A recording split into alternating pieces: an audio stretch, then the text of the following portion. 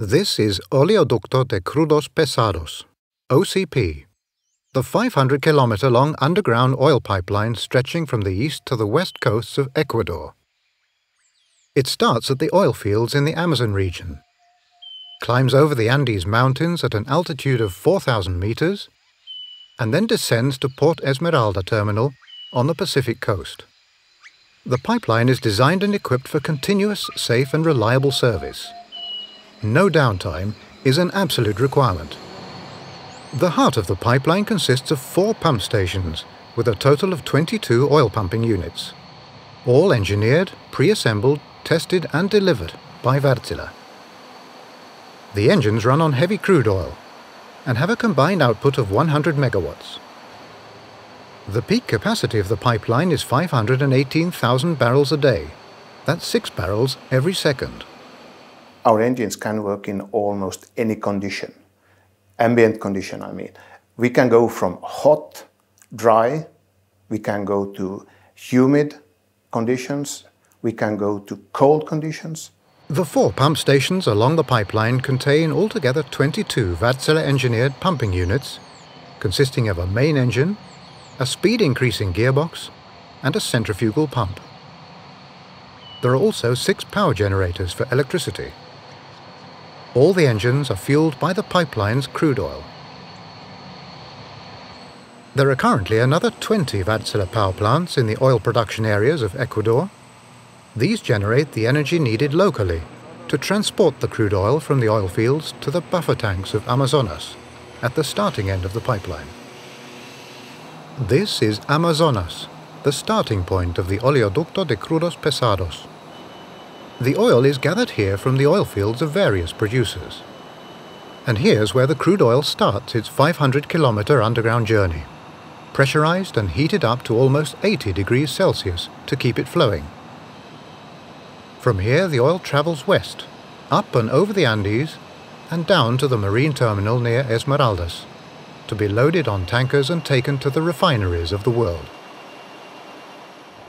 The pump station of Sardinas lies 3,000 meters above sea level. But the high altitude has no effect on the output of the engines. These perform as they were designed to. Mr. Konrad Vodka used to work as OCP's Director of Operations. He was one of the people responsible for the safe and continuous operation and throughput of the pipeline. He also participated in the pipeline's design and construction, including evaluation of the quality of the engineering and equipment.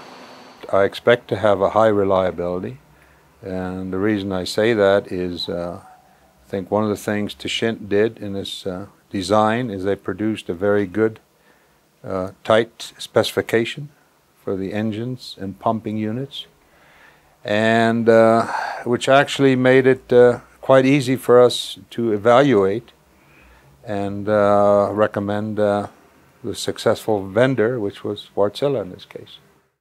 Mr. George McCoy is president of Petropower Limited and McCoy International, 2 US-based consulting companies specializing in crude oil-fueled pipeline pump packages. Mr. McCoy was assigned as a consultant for TechInt, the Argentinian EPC contractor entrusted to engineer and build the OCP pipeline. Well, the thing that was fun while working for TechInt was that they allowed me to start from a blank piece of paper. And this gave me the opportunity to develop a detailed specification. It's what I call a word drawing to protect the OCP partners from safety risks and lost oil revenues that are due to downtime. For example, 1 day downtime can pay for 3 or 4 complete units. And in your assignment, what priorities did TechInt set for the OCP? For me, the first thing is always safety when you write a specification like this. And then the next thing, worrying about the investment of the partners, you have to think about 3 things: throughput, throughput, and throughput. The agreements for oil production are based on calendar time, not volume. So you have, let's say, 15 or 20 years to achieve a good return on investment for the partners, and also in some cases for the country of operation.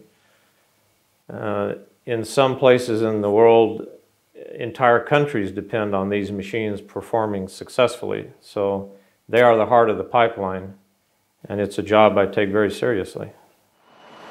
Now that the entire pipeline is operational, it's interesting to see how the results measure up to the predictions. I think it's well recognized, certainly by us, that the engines are a very good product, and we were quite happy with the performance test. This is the Paramo pump station, the last one before the top of the Andes, isolated and high up in the mountains. Yet the engines run like clockwork, smoothly and reliably, on the crude oil that runs in the pipeline. A big part of an operating expense will be the logistics, transporting fuel to the pump sites.